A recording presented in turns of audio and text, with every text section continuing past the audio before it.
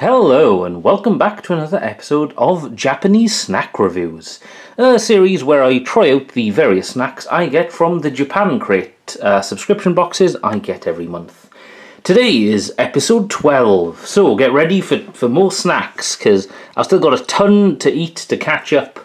I think I'm like 3 boxes behind now. So we're going to begin this episode with Hyoroku Mochi. So this is mochi. It's apparently a traditional like New Year's kind of thing. Again, you can tell how far behind I am. And this is green tea flavour specifically. So it's very dark. Now you're probably thinking, you'll have to unwrap this. No.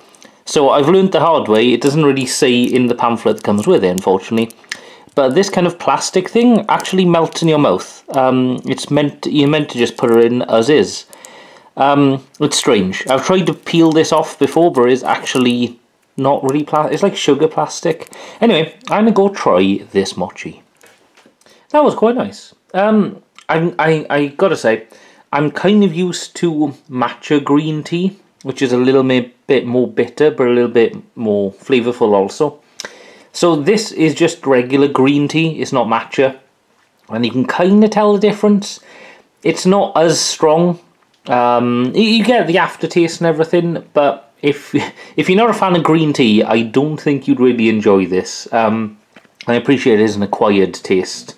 I've grown to love green tea over the years, but yeah, I mean, it's got that lovely mochi texture and stuff as well. I really like these type of things. I think they're just called mochi sweets, I guess, but I've had a few different ones now, and they always really impress me. They're very chewy, but yeah, the flavour's not super strong. It is green tea, but it's not my favourite kind of green tea, to be honest, but not bad. You know, I'll definitely eat the rest. Right, on to the next snack. Alright, I've been looking forward to this for quite a while. This is the 4 Coffee Break Kit Kat. So this is the Nescafe Gold Blend flavoured. It's kind of interesting actually, because obviously Nescafe is American, maybe? Well, yeah, I'm assuming it's American or British. But there you go. So yeah, it's an interesting partnership that Nescafe partnered with Kit Kat in Japan, but not in the West, which you'd think would be more simple. Also, I'm hyped for this because it is milk chocolate. Now, I like white chocolate Kit Kats, they're fine, but these are even nicer. So, I'm going to snap one off and take a bite. Alright, so that's interesting. So, it's really nice, I gotta say. However, I'm really not picking up much coffee flavour. Now, the booklet does say it's the mild flavour of Nescafe Gold Blend. I don't know if I've ever had Gold Blend, so maybe I'm just not used to the flavour, but honestly, this tastes more like a dark chocolate Kit Kat than it does a coffee flavoured Kit Kat. So I had both pieces. Usually I just have one piece to like test out the flavour. But yeah, I've eaten both sides, and honestly, the only flavour I'm getting is like a bit of bitterness, but it's the same bitterness you'd get with dark chocolate instead of milk chocolate. So maybe it's that, maybe my mind is just not kind of like associating it properly, and I'm like, oh, it's bitterness, it's dark chocolate maybe. I mean, it's really nice. The chocolate itself, I mean, it's Kit Kat, it's really high tier. It's not the white chocolate, so even better, it's nice and crispy. But yeah, I don't know, maybe it's just me. Maybe I'm used to stronger coffee or something, but I'm just not picking up the coffee flavour. I mean, I'll eat more of these and maybe I'll get more used to the flavour and eventually taste it, but yeah, interesting. Sort of disappointing, but it's not bad either way, honestly. Still really solid Kit Kats. On to the next snack. It is time for some chocolate chestnut. So these are quite interesting. I want to say it was in episode 10, I think. We had the chestnut flavoured Kit Kats. So this is similar. Ooh, that's cool. So they are individually wrapped. I think the middle is green or something, which is interesting as well. So these are just chestnut flavoured chocolate, I think. So I'm going to go Z. Oh no, N? I'm assuming it's N or Z. I don't know. Either way, I'm going to go give it a try. Alright, that was quite interesting. So that's quite thick chocolate, actually. It's a lot harder than I expected it to be. And yeah, that was very nice. So it is actually very reminiscent of the chestnut Kit Kat as well. So I will say, as with the Kit Kat thing, I haven't eaten many chestnuts, so I don't know the flavour, you know, very well. That was quite nice though. The chocolate was really pleasant, and the chestnut flavour is quite subtle. It's there, you can definitely tell it's like flavoured chocolate. But yeah, overall that is really nice. There's a decent amount of them in this bag as well. Pleasantly surprised with that. Right, on to the next snack.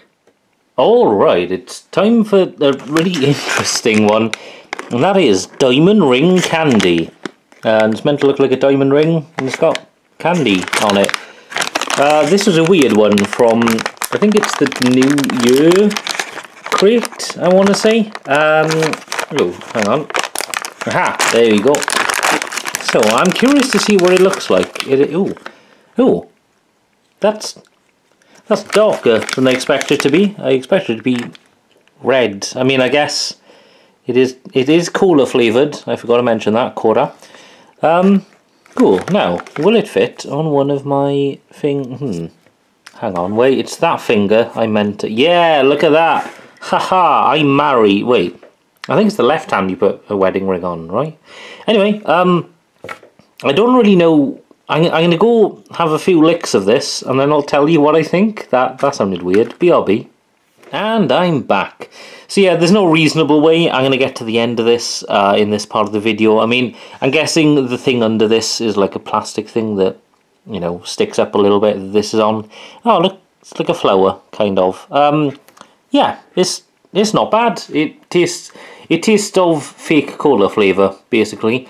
It's a little bit softer than I thought it'd be as well. It's very weird. There were like some parts of it that just came off. It doesn't look great on camera, to be honest. It looks all wet, which, I mean, it has been in my mouth, so. But yeah, it's nice. I mean, I like fake cola flavoured stuff, so for me, this is great. I'm not wild on the presentation, though. It's just awkward, because you've got to kind of stick your fists to your mouth, basically. I prefer just a lollipop or something. It's weird though, I'll give it that. This is a novelty. I've never had a fake ring sweet, and I probably never will again. Right, on to the next snack. Alright, it is time for some chocolate ice cream marshmallow. So, it's one of these things that I know you can get in British bakeries, basically. It's an ice cream cone, but it's marshmallow inside instead of an ice cream. And a cute ice cream eating an ice cream, I think. Or maybe that's marshmallow eating an ice cream. I'm not sure exactly.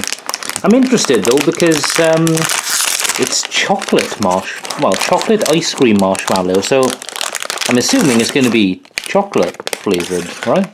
So there we go. It looks kind of like an ice cream with some stuff on top. So I'm going to go take a bite. Alright, wow. That is kind of nostalgic, actually. So I used to have these as a kid. My parents would buy me them as a treat once in a while. And honestly, it tastes and feels almost exactly like it used to. It's actually a little bit sweeter, so the kind of toppings and stuff add to it. And of course, inside there is indeed chocolate. So it took like 2 bites, because I was like, oh, I can't really see any chocolate, but then I could. I'll be honest, there's not an overwhelming taste of chocolate, but I think that is just because the marshmallow and toppings are so sweet as well. It kind of masks the chocolate flavour. I mean, I'm sure you could eat off the marshmallow and then just the chocolate. But yeah, I think it's marshmallow probably all the way down. So there's probably bits of chocolate all the way down as well. It's quite nice. You know, I wouldn't eat these regularly. They're full of sugar. They're not great for you, but I mean, it's quite nice. It's definitely a blast from the past. I'm glad to see that these are still being made and like kind of improved on, because all the ones I used to have were just marshmallow. There's no fancy chocolate or other fillings. So very cool.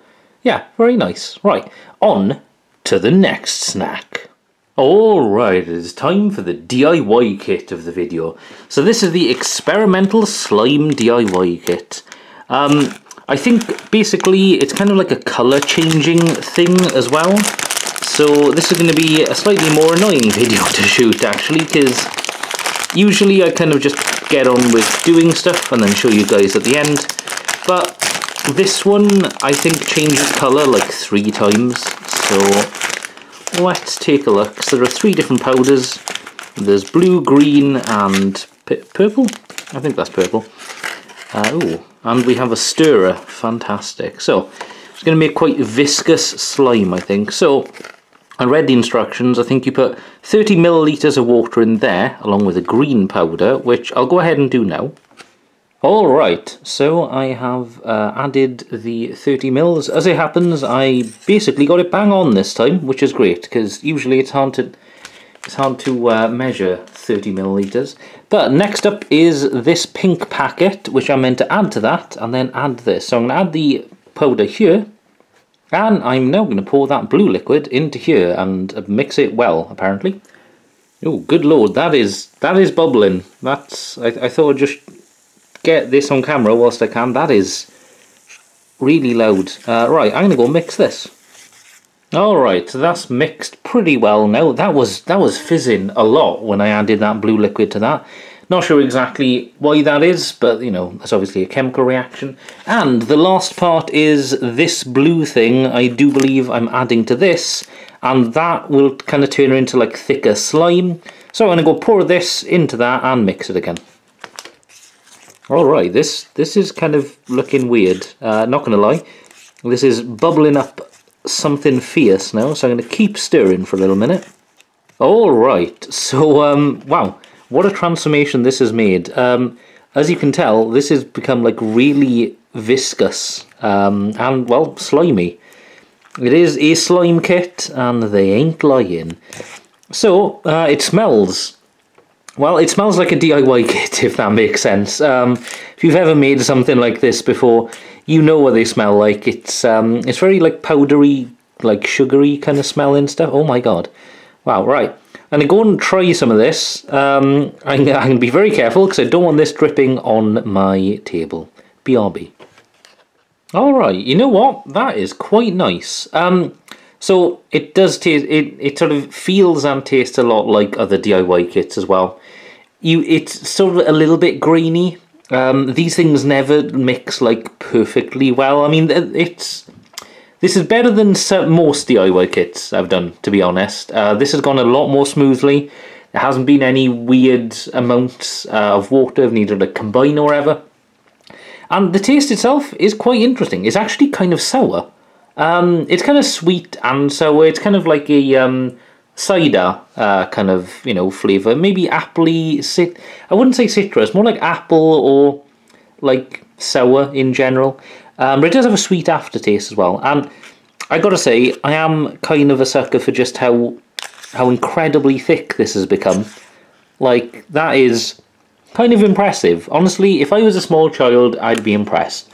However, I'm an adult with the mind of a small child, so I'm still impressed. Yeah, overall, very fun. Right, on to the next snack. Alright, it's time for things to get a little bit sour. These are vinegar potato chips. I don't know how I feel about this, to be honest. That person doesn't seem to be having a good time. So I've had plenty of like sour candy kind of stuff. But sour savoury stuff is interesting. I'm going to have a whiff of this. Okay, I'll be honest. This smells like salt and vinegar crisps. I don't know if that's big in any other country, but in the UK, salt and vinegar crisps, Walkers, or Lay's as they are in other countries, are really popular. So let's have a look. Now obviously there's no salt to this, so it's just vinegar. I mean, I really like salt and vinegar crisps, so I guess it's not actually that far away, is it? Right, I'm gonna go, but take a taste. Okay, this is interesting. These are literally almost identical to salt and vinegar crisps. They're very nice. They're like high quality potatoes and stuff. There's quite a crunch to them. You can taste the potato a bit, which isn't always the case with a lot of salt and vinegar flavours. It kind of overpowers it. But this is really nice. If you've never had salt and vinegar stuff before, I guess this might be a little bit sour, but these are really nice. I'm really digging this, actually. It is lacking a little bit of salt, obviously, but yeah, honestly, I think I've had as strong crisps. Kettle chips. Kettle do a very similar. Actually, this and Kettle are almost like on a level, I'd say. I love the salt and vinegar Kettle chips, so yeah, like top marks for this. This is very nice. Kudos to number one. Well done. I went in a little bit apprehensive and came out really enjoying this. Very nice. Right, on to the next snack. Alright, let's get into some maple butter chocolate. Yeah, this is interesting. So it's maple butter flavoured chocolate, I think. And I think it's noir chocolate or black chocolate. So I think it's sort of a sweeter version of dark chocolate, I guess. They are individually wrapped as well, which I like. Ooh, that's really cool, actually. There you go, very gold. What does it look like? Oh, never mind. I thought it was like a chocolate bar, but I guess it's not. It's got like chocolate bits in it, but it's like a maple butter cookie or something, I guess. Cookie sticks. Right, I'm gonna go have a bite. Wow, that is really nice. I didn't know what to expect, but that is really nice. So the maple flavour is really strong. It's like smoky maple, I guess. I haven't had a ton of maple syrup in the past, but that's amazing. The texture is like really nice, it's really crunchy. It is like having a thick cookie, obviously in like strips or whatever. That's really good. Wow, I think that's my favourite thing of this video so far. I didn't expect a ton, but like, man, the maple flavour is so strong. The chocolate, not so much. I mean, it's dark chocolate, so it's not going to be super flavourful. You don't get a massive hit of chocolate, but you do get a massive hit of maple. So if you like the flavour, absolutely go ahead and try these, because that's really nice. These are incredibly Moorish. I'm going to have to like stop myself from eating the whole pack, because these are incredible. Actually, looking at it, they should have told me it was a biscuit there. But yeah, that is really nice. Holy crap. I wasn't expecting that. I'm used to like really, you know, nice snacks, but that's thoroughly impressed me. I may end up buying some of these separately. Damn. Right, on to the next snack. Alright, it is time for Orion's Mini Fresh Ramune. So this is quite interesting. It's like a plastic tube, basically. And they're kind of like mints, but obviously they are Ramune flavoured. So, right, let's... Aha, there you go. Hang on, let me get a couple. There you go. So they're small, kind of round mint things. So, I'm going to go try them. That is really refreshing, actually. Yeah, so they're very small, obviously.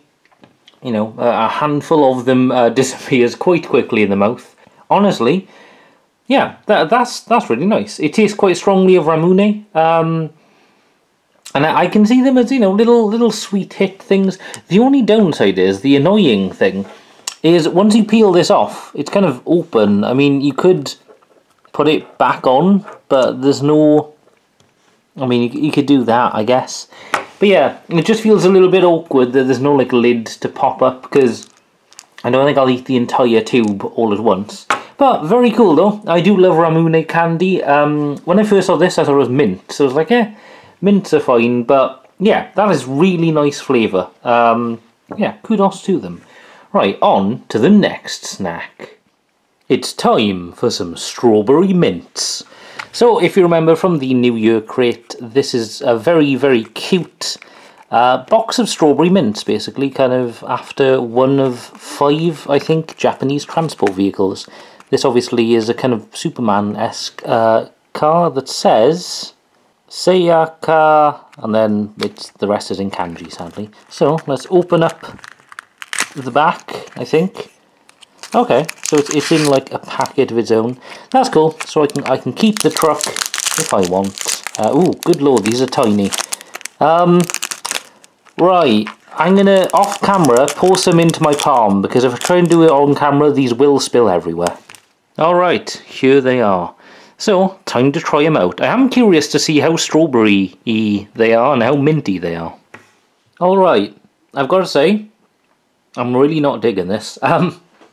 So I've had quite a few, because the first couple I had, I couldn't really make out the flavour much, but so it does have quite a, strongish strawberry flavour. The strawberry flavour is quite nice, but then part way through, I think the mint or something hits, and it's got a really weird aftertaste. I don't know if it's because strawberry and mint just doesn't blend very well, but it goes from sweet to kind of sharp, a sharp taste. Not bitter per se, but it's not sweet either. It's it just comes in and erases the sweetness and just leaves you with a weird aftertaste. Yeah, not gonna lie, I love the little cardboard truck and stuff, obviously. Very cute.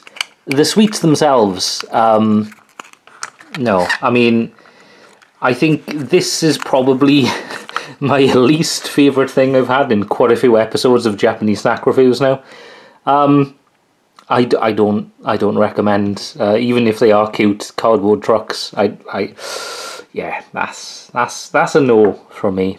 Right, hopefully the next thing is nicer. Alright, so this is the last snack of this video, and that is the salty caramel scone. Now, I think a few videos back, I did do another version of scone, which was, I think, prawn or something like that. So this is a potato chip kind of brand, and this is weird. This is caramel flavour. So I, for one, am incredibly curious, because my mind's going to be imagining, savoury flavours, but I guess my mouth's going to be telling me, sweet stuff. So there is a scone. I really like these. They're kind of knickknacks, which is a UK thing, or Cheetos in America, like the crunchy version of Cheetos. Right, I'm going to go have a taste. So, those are really nice, sort of.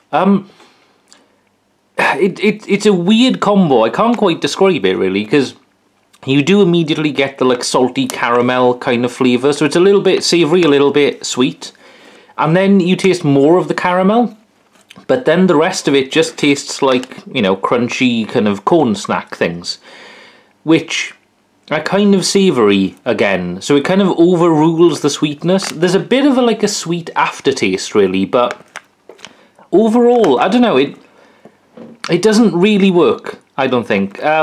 They just taste like kind of sweet versions of cone snacks, but to the point that you're kind of oh, these could just be different kind of snacks.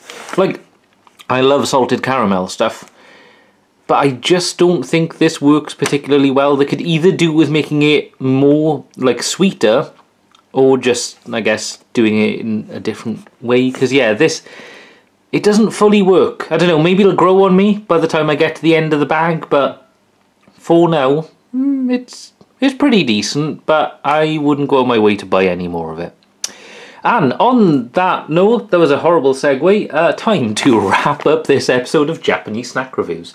Thank you guys very much for watching. As always, I will be leaving a playlist to my other Japanese Snack Reviews video there, and a recommended video by YouTube there. I have lots more to do, got lots more snacks to go through, so don't worry, I have loads left. I realise I haven't done any drinks the last two, maybe 3 episodes now, so I will be getting around to the drinks soon. I just forgot about them, literally, so I might do 2 next episode. Don't hold me to that, because I might forget about them again, but who knows. Anyway, let me know if you've tried any of these snacks below. I'm always curious to see where other people feel. Right, so until next time, goodbye.